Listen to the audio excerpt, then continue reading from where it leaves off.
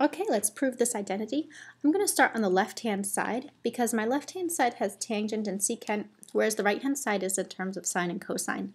So the first thing I'll do is rewrite the left-hand side in terms of sine and cosine. So I have sine over cosine plus 1 over cosine.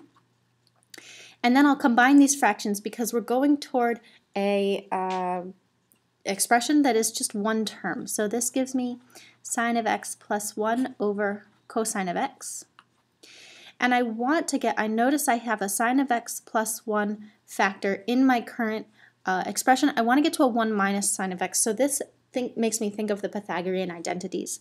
So in each case, let's multiply by 1 minus sine of x. So I have sine of x plus 1 times 1 minus sine of x. In the denominator, this is cosine of x times 1 minus sine of x.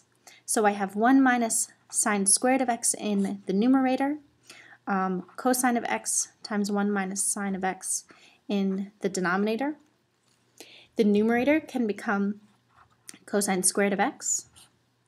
The denominator stays as it is, 1 minus sine of x.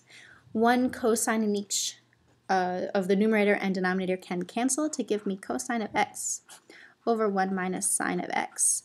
And that is what we're looking to prove. So we are done.